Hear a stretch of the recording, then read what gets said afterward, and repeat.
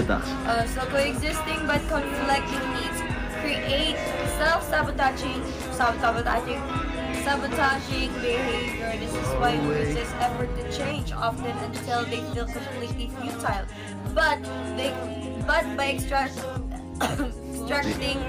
crucial insight from our most damaging habits, building emotional intelligence by better understanding our brains and our bodies, releasing past experience at a cellular level, and learning to act as our highest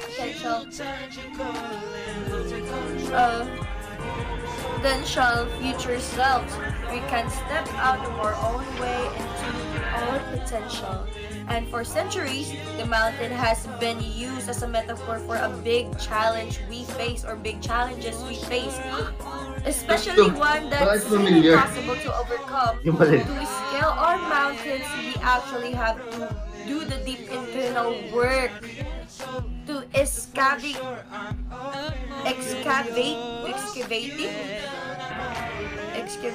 trauma, building resilience, and adjust how we show up for the climb. In the end, it is not the mountain we master, but ourselves. It is not the mountain that we need to conquer, but it is ourselves. I like this book. The ultimate seeker guide for those brave enough to face their north.